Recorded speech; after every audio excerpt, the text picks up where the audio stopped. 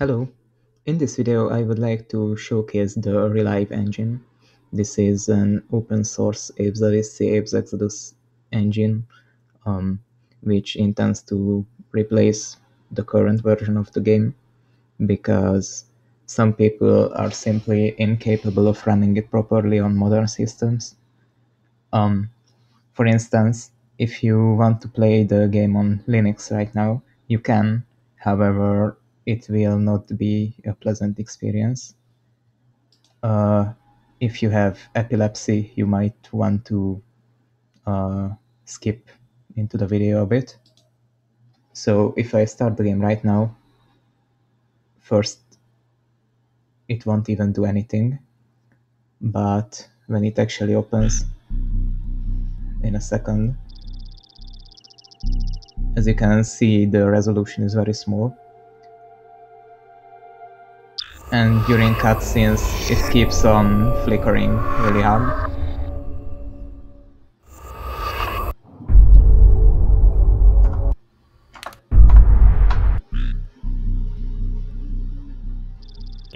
Okay.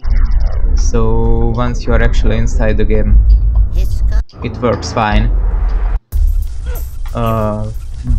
However, it's obvious that it's not exactly a pleasant experience like this.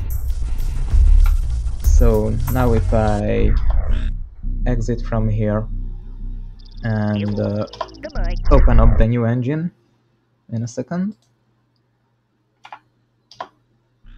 as you can see, it already opens in a window, so no dumb flickering or anything.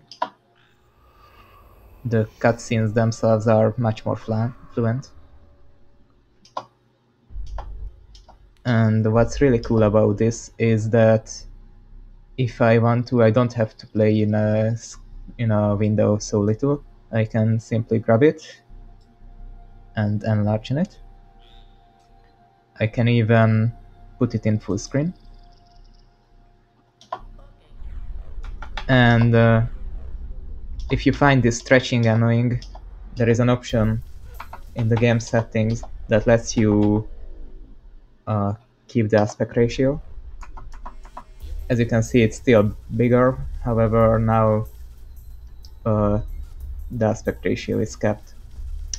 Similarly, there is another option to enable or disable a screen filter. If you look at the environment closely, it's quite pixelated. I think it still looks pretty good. However, if you prefer a bit more rounded visuals, then you can turn this on. And as you can see, everything looks a bit blurred. I personally prefer it without the filter, but you do you. The engine also lets you turn off the reverb and turn between stereo and mono sounds. It also has a bunch of debug options, but this is not really interesting right now. If you try the engine out yourself, you will be able to experiment with these. Anyway, as you can see, the game works just as expected. You can play it through from start to finish. Some people already have. It also features the same flying cheat like we are all used to.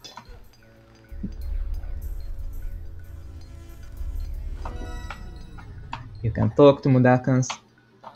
You can kill the Mudakans. Oops. You can also possess legs. Point is, you shouldn't be able to notice that anything is different from what you're used to. Anyway, but this is not all the project is about. People have discovered quite a few bugs in the game, in the original I mean. They put it inside a list. You can see that there is currently one Exoddus bug, and who even knows how many Exoddus bugs? Oh, that is the number, 86. The people who are working on this engine are fixing these bugs, as we speak. There are also a few bugs that the new engine introduced, but of course these will to be fixed. Uh, and once the bugs are fixed and both games work perfectly, there are even a bunch of feature requests from the community that will get introduced. Uh, they created the roadmap that you can see here. We are currently in this stage. If the Exoddus is playable, it has some bugs, but as I said, you can play it from start to finish. However, Exoddus is in an earlier state of development. Almost half of the code is already finished. However, the game is currently not playable yet. Once both are done, the bugs will be fixed, and then the two engines will be merged into one. This is good because eventually, once the whole code base is finalized, the team intends to create a modding framework and a level editor. A lot of people have already created custom levels for the games using Paul's level editor. Paul is in fact one of the main developers who works on this game. I mean, this engine. So if you are maybe part of the modding scene or have enjoyed a few custom levels, this engine is for you too. Uh, if you want to try the engine, you should head over to this page. It can be found on the engine's website under this link. Once you have opened it, you should click on the platform. If you have a 32-bit PC, which I pretty much doubt, but if you do, then you click on this one. And if you have a 64-bit PC, then you click on this.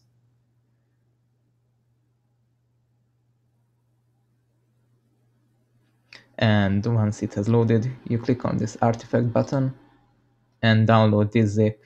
It will contain a bunch of files, but you will only need to this one, R.E.L.I.V.E, and another DLL called SDL2 DLL. You need to drop both of these inside the games folder like this. If you install the game using GOG, then you probably know where the game is installed. If not, you can simply right-click on the game in Steam, click on Manage, and then browse local files. It will open the folder of the game. After you have dropped the game here, the engine here, you can simply double-click it and it will work as you expect it to. If you want to contribute to this project, it has a Discord that everyone is free to join to. We are looking for playtesters, people who can program, and also people who are willing to document the code. Also, the project is looking for financial support, so if you would like to see this project finished, then please consider supporting it. Anyway, I hope you liked what you see, and please have fun with the engine. Goodbye.